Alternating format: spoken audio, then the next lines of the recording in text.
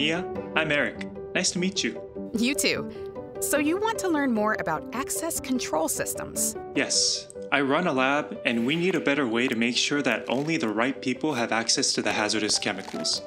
We're thinking of using a biometric system, but I'm not sure which kind is best. Well, there are trade-offs with every biometric system. Some don't work as well if you're wearing gloves, for example, or have eye damage or are wearing a mask. So it really depends on who's going to be using it. I see. I've also read that some systems don't work equally well for everyone, especially facial ones. How would I make sure ours isn't biased? So when it comes to bias, people often lump all facial analysis systems together: detection, recognition, and classification.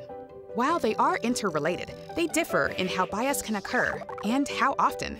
You'd want a facial recognition system to make sure the person trying to access the chemicals is supposed to.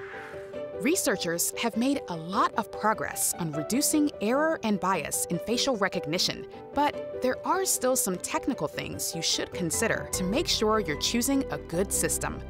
The first one is image acquisition, or how it collects an image of someone's face. The important thing here is to have a high-quality camera. For example, it needs to adjust the lighting properly for people's skin tone to prevent bias. Next, there's the image gallery, which is the database of everyone in your lab that the image would be compared to. We can give you some tips on how to make sure everyone's headshot is high enough quality. And the final thing is the algorithm that's used for image matching.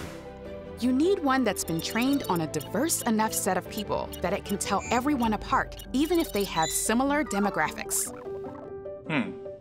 But how do I know if the algorithm is good enough? You should make sure it's gone through independent testing. All our systems use algorithms that were tested by the National Institute of Standards and Technology or the Department of Homeland Security and had low error rates across all demographic groups. No system is perfect, but if you follow all these steps, you can make sure that yours works well for everyone in your lab. Great, let me talk to my team, but I think we will go with one of your facial recognition systems. Sounds like a plan.